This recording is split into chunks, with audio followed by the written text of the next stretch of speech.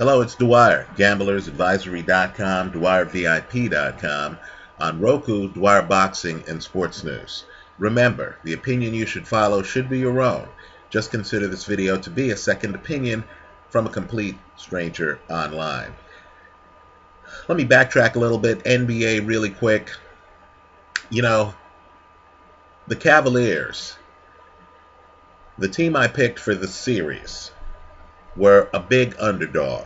If you bet this early, you got the Cavaliers at odds of plus 180 and higher, plus 190, plus 200, especially after the Cavaliers went out and lost game one. A game I thought they had a chance of winning or at least covering, and which fell apart literally in the last 10 seconds of regulation. That game went into overtime.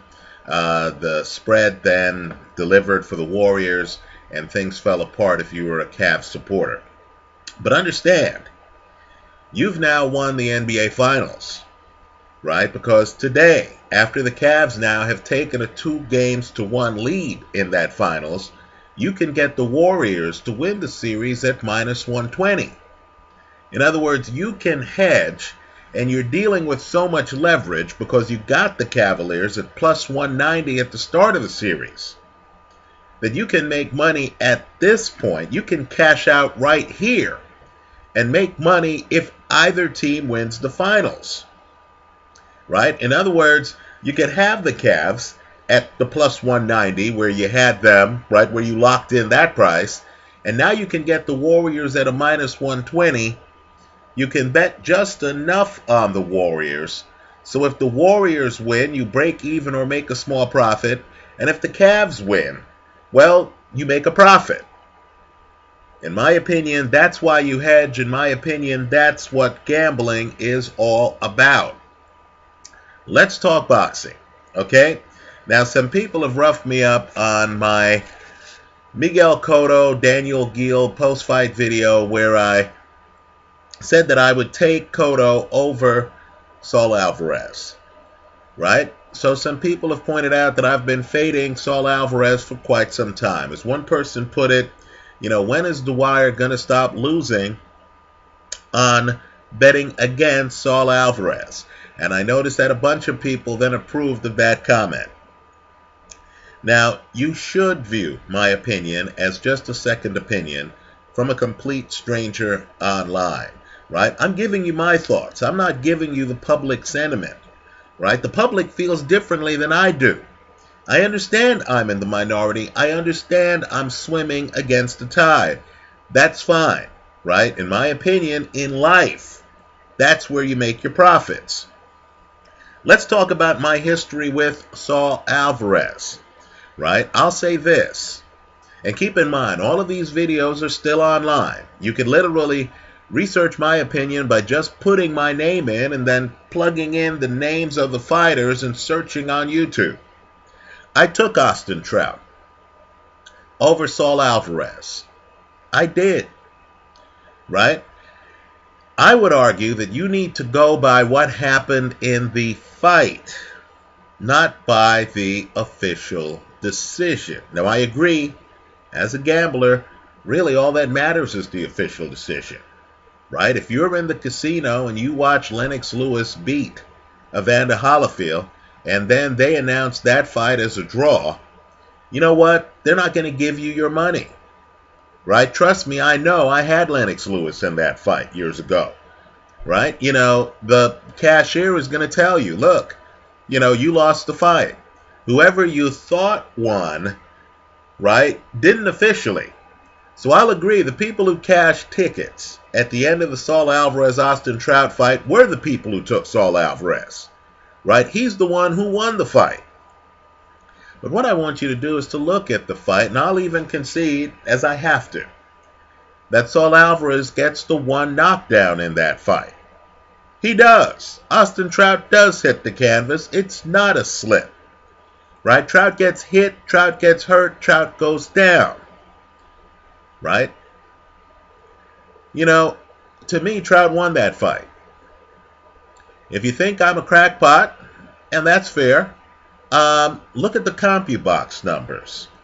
Go back and watch that fight again. If you're a Canelo supporter, do you really feel that that fight went the way the public thought it would? Do you feel Canelo won that fight by a comfortable margin? If Austin Trout were to fight Canelo today, I'd take Austin Trout. Right? Understand the problems that Canelo has in terms of volume, in terms of handling a jab, surfaced in that Austin Trout fight. Right? I'll agree, I was on the wrong side of that play officially. In my opinion, the styles showed themselves. I thought Austin Trout beat Canelo. I took Erislandy Lara over Canelo. Now we're going to argue about this fight till the cows come home. I thought the foot speed gap, and there's a noticeable foot speed gap in that fight, gave Lara the victory. Now obviously if you held a Lara ticket, the casino didn't pay you because officially Saul Alvarez won the fight. I'll even agree with those cynics who say, look, when the judges love a fighter, rightly or wrongly, you've got to factor that into your pre-fight analysis. In other words, if you know that a Ray Leonard, if he's close enough to a Marvin Hagler, is going to win the decision, then you have to take that into consideration. I'll agree with that. And I also understand there are many of you who believe that Canelo beat Erislandy Lara. Right? From my seat, the foot speed gap that I thought would exist, existed. I thought Lara is getting off first. I thought Lara is getting off more often. I thought Lara is then getting out of the pocket. I thought Canelo looked flat-footed. I thought Canelo looked slow. I thought Canelo looked like he was the worst athlete in the ring. Right? I thought Canelo didn't hurt Lara appreciably. I didn't see Lara get hit by many hard shots. I thought Canelo got hit by several stinging shots. I thought the physical gap between the two men showed itself. I thought Lara won that fight. Now, I took Floyd over Canelo. I think we know that Floyd dominated that fight. Now, I'll agree Mayweather is, the top shelf. But I will say this. There again, you saw a hand speed gap. Let me tell you, the hand speed gap is so profound that Floyd's on his front foot early in that fight, folks. He's coming forward and he knows he can touch Canelo and Canelo can't touch him. Right? When Floyd starts moving a little bit later, moving away from the pocket, Canelo looks like he's in cement. He can't keep up. He doesn't have the speed. He doesn't have the reflexes. Right? Canelo's a hard puncher because he's flat-footed. The cost of that is that he doesn't move as well as guys who could operate on the balls of their feet. Now, the James Kirkland fight, I took distance in that fight. I thought it was going to end early, right? I thought it was going to end inside of the distance. And it did, right? I know people are going to say, hey, you thought Canelo would have a harder time in that fight.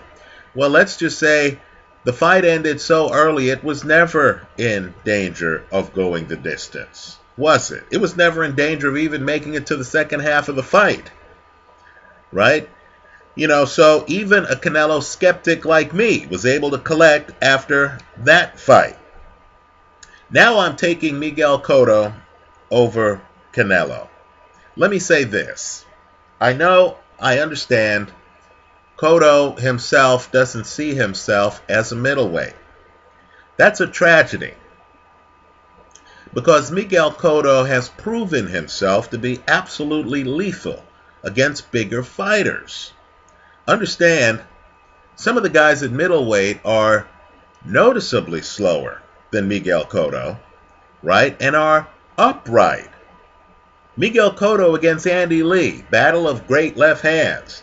I'm just telling you, Miguel Cotto would move around the ring a lot better than Andy Lee. A lot better. Keep in mind, why am I picking on Andy Lee? He has a title at middleweight, right? We're going to pick on the guys with titles at middleweight. Understand, Cotto has a speed advantage. Cotto fights small. Even though he's the smaller man in the ring, he has the height advantage.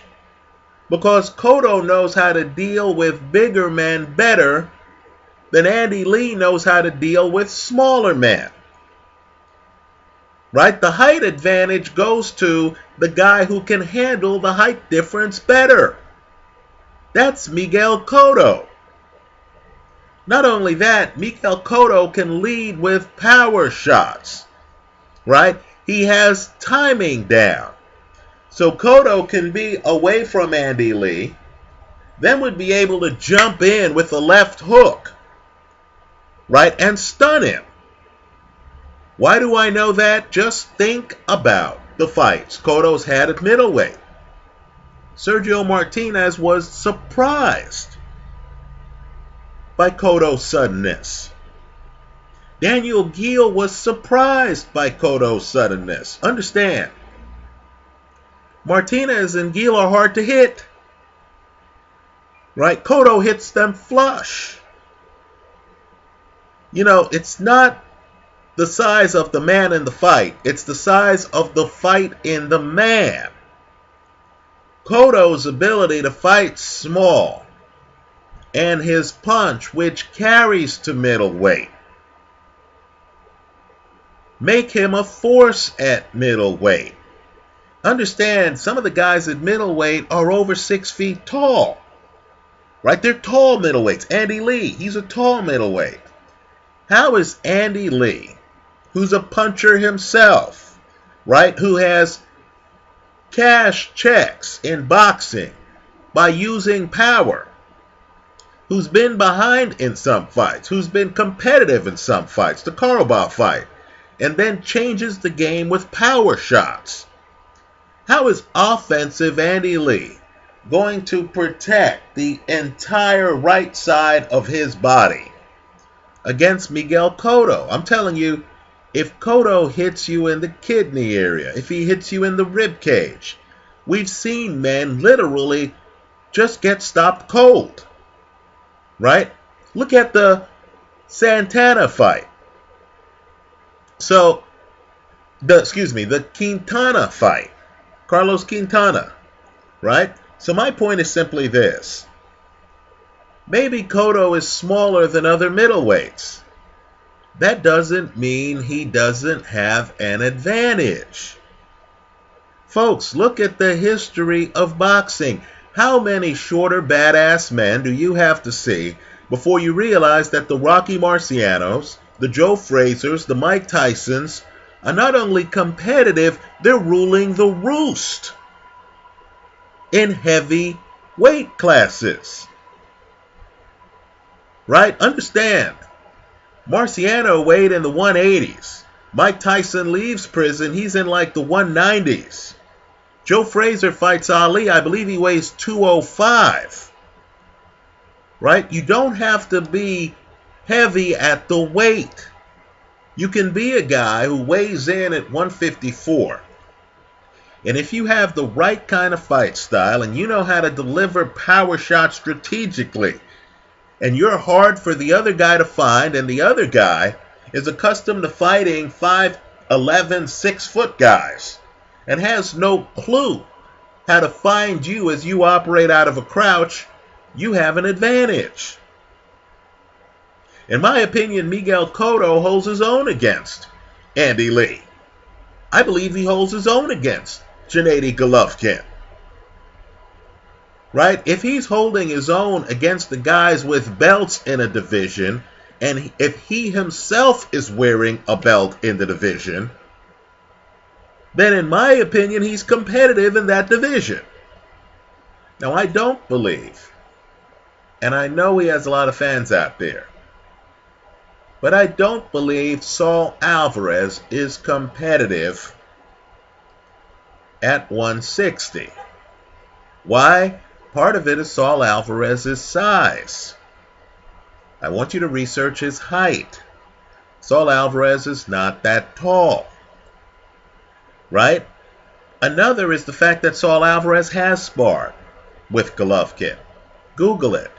Just Google Canelo, Alvarez, Golovkin sparring, and you're going to see articles about a trip that Canelo made to Big Bear, right? And let me just tell you, Big Bear's in the middle of nowhere, right? This was a special trip by Canelo to Golovkin's camp.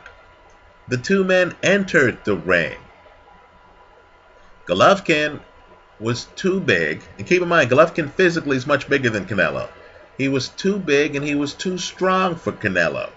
Understand, you don't have the dynamic you have with Cotto, because Cotto moves better than Canelo. So with Cotto, you could be the bigger man, but you could have a problem finding him, right? And Canelo doesn't have Cotto's timing. In other words, Canelo seems to need to touch you with something before he's throwing big shots, right? Miguel Cotto out the gate can hit you with a paralyzing left hook out the gate, right? So understand that changes the dynamic of the fight. If I'm fighting Canelo, who fights more upright, Canelo fights like Vladimir Klitschko to me, right? Upright, nice jab, lethal left hook, great straight right hand, but he's upright, relying on power. He blows you out with power shots. Cotto, by contrast, is moving around out here. He's bobbing and weaving a bit. Think Joe Frazier with Miguel Cotto. So understand, a Golovkin who, in my opinion, does better against taller fighters, against a Canelo, is going to find a guy who might be physically shorter than him, but who fights tall. In other words, what Golovkin wants is exactly what Canelo brings. A guy who you know where he's going to be, because Canelo's not fast-footed. A guy who doesn't bend at the waist that much. In other words, Golovkin, who likes to operate from outside, knows where Canelo's jaw is. He knows where it is, right? And a guy who you know doesn't have spectacular ring coverage. In other words, Canelo from outside is not going to suddenly jump on me with a big left hook, even though Canelo has a great left hook. But he's not going to spring on me suddenly with a big left hook like Miguel Cotto would. So I believe the Andy Lees of the world, and Andy has a pretty good jab, right? Keep in mind, Andy Lee for years was with Emanuel Stewart, right? Andy Lee really is a Kronk gym guy. When you're looking at Andy Lee, think Thomas Hearns, right? Another big puncher, but with a jab and some boxing skills to use length, right? I believe that Andy Lee would be able to keep Canelo at the end of the jab, right? There's a big height difference, and you would notice the length, right? Because Canelo would be upright and would be vulnerable to getting hit with the jab, right? Guys Canelo's size who fight him, they don't stay around the pocket to get hit with a jab because of Canelo's power. But understand, at bigger weights, right? Bigger weights, you know, where guys are physically bigger. And Andy Lee would be outside the pocket while hitting him with the jab. It would be like Thomas Hearns against Roberto Duran, right? So while I believe in Andy Lee would be able to destroy Canelo, while I believe a Golovkin would be able to beat Canelo, right? I don't believe those guys would do well against a Cotto who would get underneath, who's too mobile to get hit with a jab, and who'd be moving around the ring, right? Understand, you can't go back to Cotto against Austin Trout, because that fight took place before Cotto got with Freddie Roach. Also, boxing is rock, paper, scissors.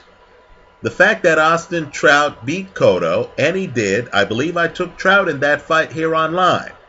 The fact that Austin Trout beat Cotto, and the fact that Canelo Alvarez officially beat Austin Trout, doesn't mean that Canelo beats Cotto. Boxing doesn't work that way. styles make fights. You have to look at Cotto's style versus Canelo's style. So my point is simply this. Just ask yourself, who's the more mobile fighter? Canelo or Miguel Cotto? I would say it's Cotto. Look at Cotto against Delvin Rodriguez. He's moving all over the ring, folks. Right? Cotto is more mobile. He's the harder to find guy. Right? Let me ask you too. Just who's going to be able to surprise the other guy with his power? Right? We've seen fights where Cotto catches Daniel Geale. Look at the first knockdown. That's the great one. Daniel Geale's hand's not even up here. Daniel Geale's fighting a left hook artist. And he is so surprised by the punch that he doesn't even have a hand up. And I'm telling you, with Cotto, if you're out of position during a fight, you only have a 50-50 chance of blocking the punch. Right? He starts to throw a left and you're like, is it going to the body? Is it going up top? If you put your hand up here and he hits you in the rib cage, I'm telling you that's devastating. If you've been hit in the rib cage a few times and your ribs are sore and he starts to throw that left hook and you put your hand down here and you get hit up top instead, you can get dropped like Daniel Geale. I think Cotto is the harder matchup because he's harder to find and because his power is so sudden. Right? I understand. Canelo's highlights are mouth-watering. He destroys James Kirkland. I'm sure even members of Kirkland's family were glad to see the referee stop that fight. Right? Even knowing this was the opportunity of a lifetime for James, even knowing James was from Texas and the fight was in Texas, even knowing that Kirkland wanted to continue in the fight, Canelo hit so hard and blew him out by so much that when the ref stopped that fight, you thought, man, this ref is humanitarian. He's saving a life. Right? Understand, Cotto doesn't fight anything like Kirkland. He's not going to be trying to smother Canelo. He's going to be intermittent. He's not going to be there to get hit with everything Canelo throws. Right? He's going to be bobbing and weaving outside. Right? He has the superior timing. Right? He's going to pick his spots. He's going to be sudden. Right? So, yeah, I'll accept the charge. I'm guilty as charged in having faded Canelo for a few fights here.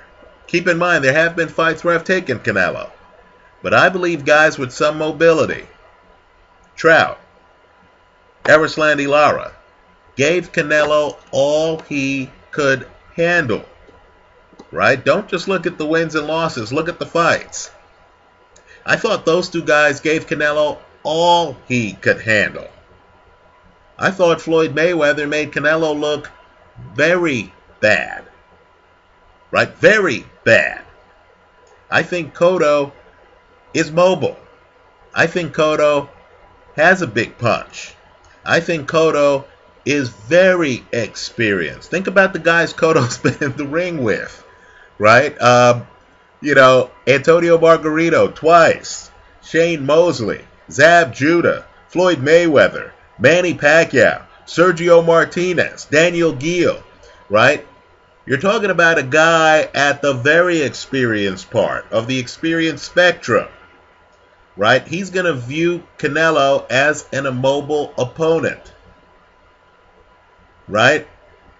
Who doesn't have his reflexes, who doesn't have his timing, who's not defensively blessed. While I have been a Canelo skeptic, you know what? That's going to continue here.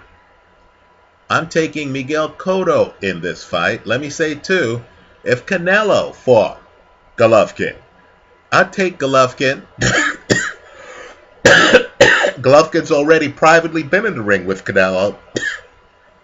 Golovkin Cotto, that's a different story. That's a tougher fight. Anyway, that's how I see it. Let me hear more from you. Leave your comments in the comment section to this video, especially if you have comments about the Austin Trout-Canelo fight. To the Canelo people, please tell me, how do you explain the CompuBox numbers? Right? What other fights do you know of with CompuBox numbers that unbalanced, where the guy with the better CompuBox numbers lost the decision?